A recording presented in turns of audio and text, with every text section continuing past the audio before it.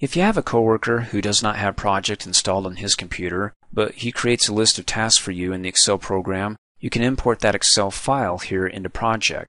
You can see I've got no task, and before I import the task from that Excel file, let's go ahead and open it up to see what it looks like, to see what we're importing, by coming up here and minimizing this down to the taskbar, because on my desktop, in my exercises folder, is my Excel file.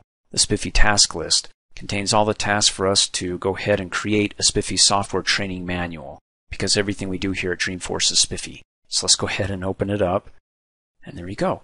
Now when it comes to creating this, you want to make sure that you have an ID field. You can see up here in the row header, we've got the labels for each one of these fields, because when you import this into Project, it wants to know which task is going to be the first, second, third, fourth, and so on.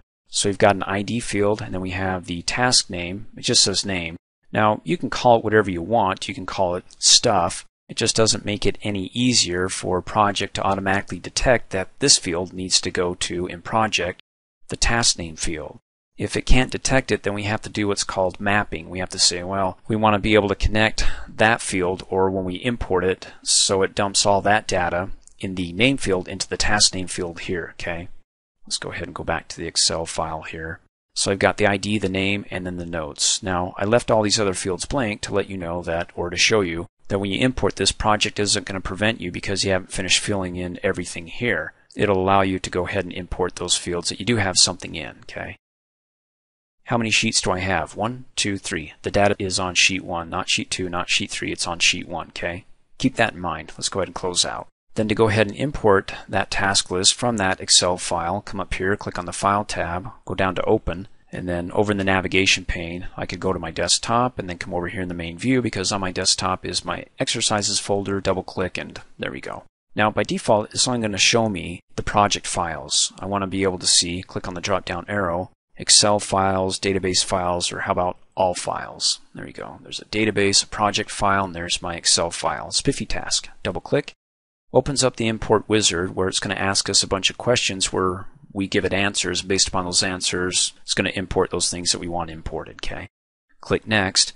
Now, to make sure that those fields that we have in Excel dump the data in the correct fields over in Project, we need to link them up, hook them up, or map them.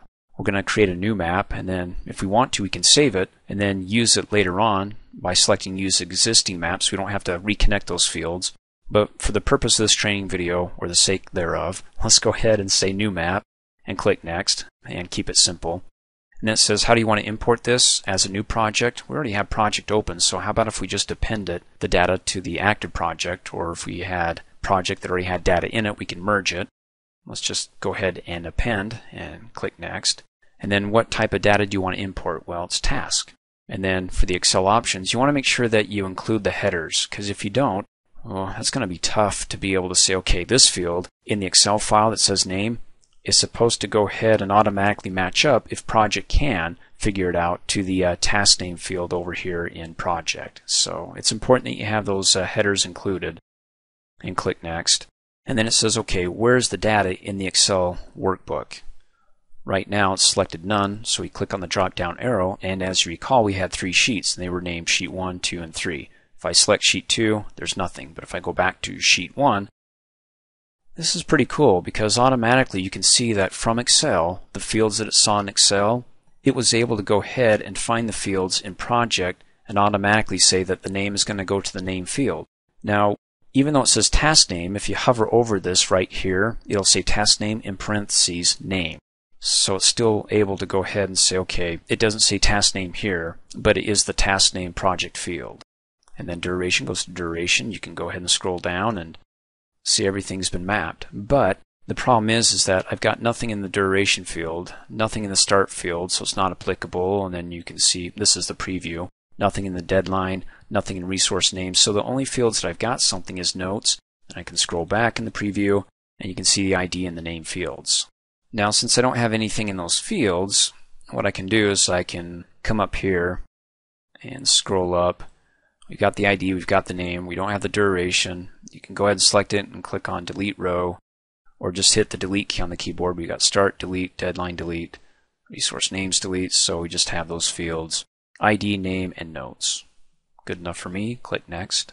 And then do you want to go ahead and save the map? So after we import this, let's say that Bob comes back to us and says, hey, I've got like 20 more tasks. I'm like, oh brother, I have to go back through this again and go back and go ahead and add more fields. And oh, see, there you go.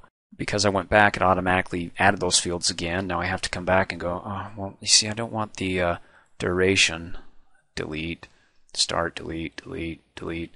I can go ahead and save this, and when I import it again, everything's set up. I can just pull that in and not have to go through all this and remap and select the sheet 1 and so on. So I'll click next. I'll go ahead and show you how you can save it in the next training video. Let's keep it simple here and click finish, and that's it. All we imported was the task, and it knew that start project from the ID field is supposed to be the first task, second, third, and then we got their notes. Hover over it. Client wants us to start on time. Bob might be our man to write for us. He's the man. And in any case, there's your task, and cool. And of course, it's in auto task mode. That's the way I set my project up here instead of manual mode. Okay. And as you recall, it's going to schedule it from the project start date or today's date. Since I haven't set the project start date, it's going to have it on today's date. And then you can go ahead and set that up when the start date actually is going to be, maybe next year or next week. Thanks for watching. Hey, as a quick reminder, if you like my video, please give it a thumbs up. You can also click on me and subscribe to my channel to get notified of the latest videos. And for great specials on my products, please see the description below this video.